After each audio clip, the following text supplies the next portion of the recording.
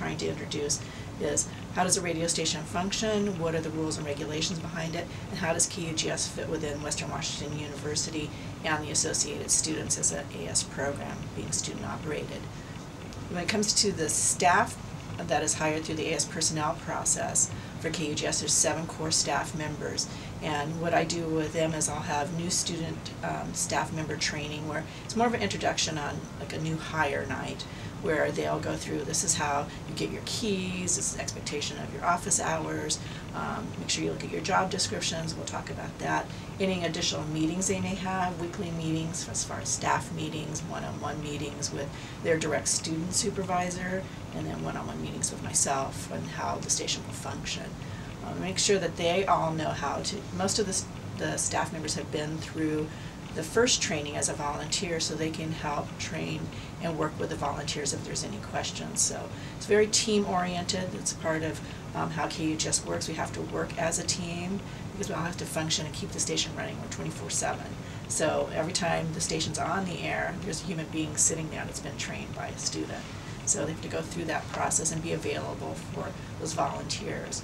It's also about the multicultural and diversity of working with a diverse population of students, learning how all students may learn differently, communication styles, what are the communication styles that you may have when you're working with students. So we work on those kinds of activities. One of the main things for me is that both the volunteers and the student staff have an understanding about how programming can be diverse, and that offering that to the community at large, Western Campus as well as the Bellingham community, through the programming that's available here on campus and through the station. So we may do that through our public affairs programming, where it's underrepresented voices, including LGBT voices. We have National Native News, Latino USA. We have a Spanish language program, which is news and public affairs. Also Democracy Now! So it's voices that aren't readily heard in the media. So it's about media literacy as well as diversity in programming. Why should people even listen to the radio station? Come up with reasons why their programming or what's offered here, what students do, is important to the media landscape. Another exercise that we'll do during the retreat is that they'll have come in having listened to and observed other college radio stations via the web. So what does their programming sound like? And who's on the air? What does the staff look like? Who's managing the station?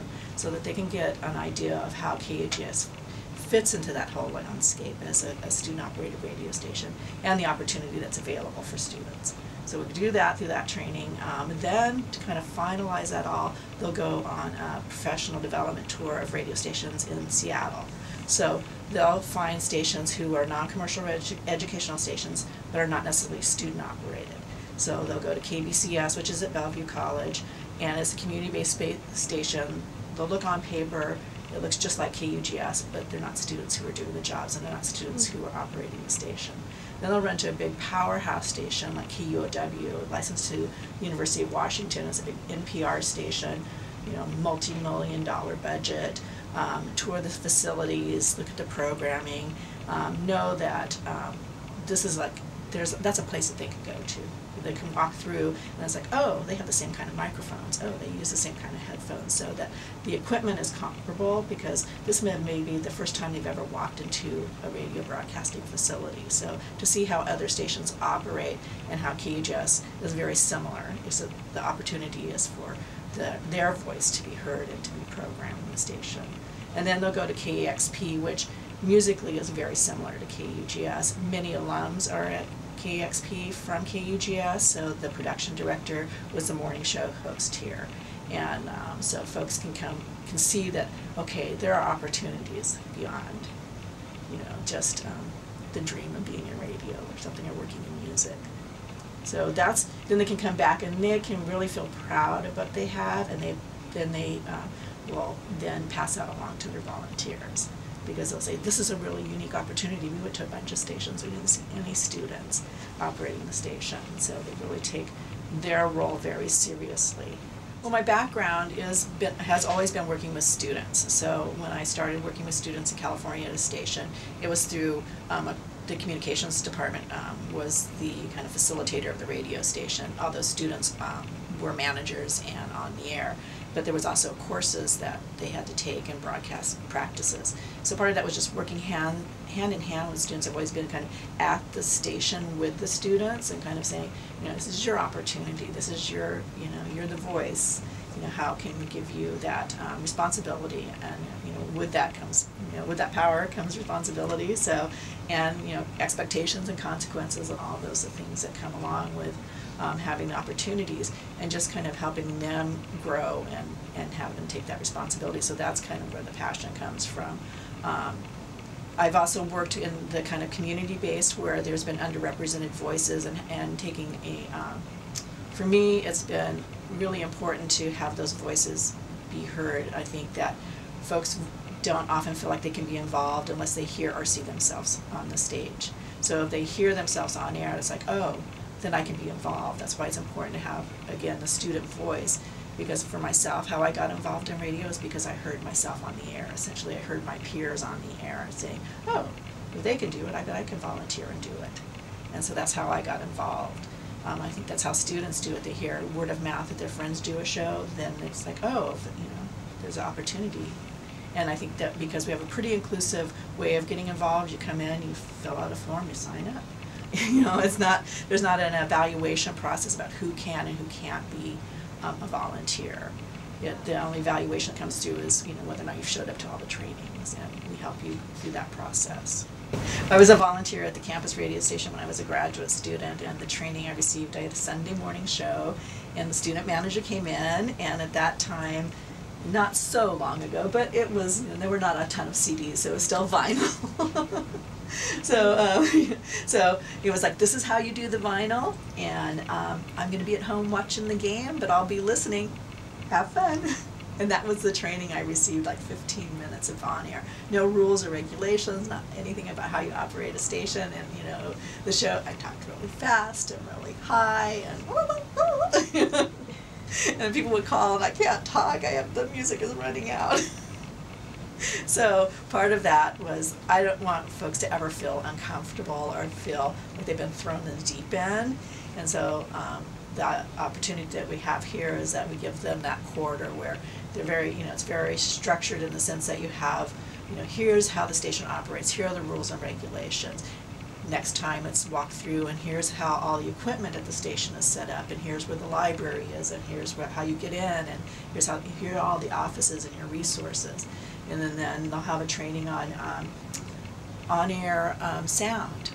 You know, write a script that doesn't, you know, they'll do 2 scripts where one's kind of a, what would you do if you heard that on the air kind of thing, like, you know, not a bad, you know, profanity kind of thing, but just a kind of a goofy type of, you know, not making sense script. And then one that you would prefer to listen to. And so the students can, you know, do that, kind of creating their own, and read that to other students and get feedback from it. And then they'll do an internship where they'll sit in with an experienced DJ for an hour and have that experience where they can talk to him. It's like, what is it you do? How do you set up your show? And the person kind of shows, this is all the equipment, this is what we have to do, these are the forms we fill out for each of our shows. And then the last part of the training process is they'll do a mock show for a half hour, and they'll do all the things, you know, put a playlist together, listen to the music, then they'll go in the production studio and actually record a show, so that the program director can evaluate that, and then fill out an application that they've turned in everything that they need to do, and they can be set up for a show for the next quarter. Because the 6th part of being a volunteer is that most of the new volunteers will have an overnight show, so before we put them by themselves overnight, we have them do their first show during the day with a member of staff sitting with them. So if they have any questions or feel insecure about anything, they're not alone for the very first time. Well, when the AS Personnel Office has the self-evaluations, and because the KUGS is a 4-quarter, I often start them sometime in December for them. Well, they'll do an internal one, so they start thinking about that, because sometimes when you know, almost 3 quarters before they've done the self-evaluation, and so they've had some goals and they have some ideas that they wanted to accomplish when they started in the summer, and it's like, I think, you know, towards the end of fall quarter, they can start thinking, you know, okay, did I get those accomplished, and can I do them in winter quarter before we start hiring again? So it's more for them to think about things, and then we can have conversations. So Cooper and I will sit in with all of the staff during their self-evaluations, and then have conversations about how they're doing and what they want to do, and I think most of them will say, it's the best job I ever had. It's going to be the best job I ever had. And, I think I laugh because a lot of it's like, yeah, because it's 15 hours a week, it's not a 40-hour-a-week job and, all that. But I think also, the environment, I think they've created a great team. They do a lot of staff bonding together. They'll go out for ice cream. They'll go have, burritos after even some AS training. They'll decide, let's go have dinner after this and stuff, so they can keep themselves really connected as a team. And I think the trip down to Seattle is the culminating thing in the summer, because most of the people are new, not know each other. They're in a car together, they're all day long, so 2-hour drive, they have to have some kind of conversation. They're all seeing something for the first time, most of them, as far as the other radio stations and people treating them. I think there's some interesting thing, like when they go to KXP, because the person that does the tours of the alum is very, opens all the doors and says, my college radio station's here, and stuff.